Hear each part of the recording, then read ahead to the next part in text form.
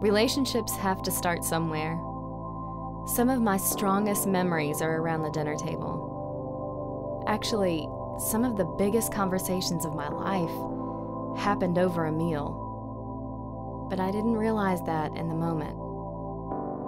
In fact, I never really even remember the meal, but I almost always remember what was said.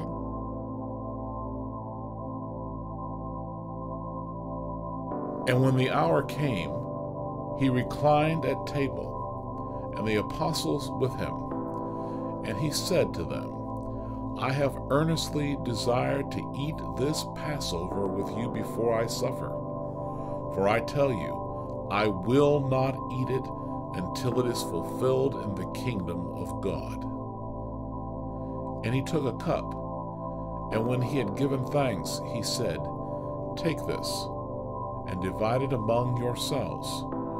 For I tell you that from now on I will not drink of the fruit of the vine until the kingdom of God comes. And he took bread, and when he had given thanks, he broke it and gave it to them, saying, This is my body, which is given for you. Do this in remembrance of me. And likewise the cup after they had eaten, saying, This cup that is poured out for you is the new covenant in my blood. But behold, the hand of him who betrays me is with me on the table. For the Son of Man goes as it has been determined, but woe to that man by whom he is betrayed. And they began to question one another, which of them it could be who was going to do this.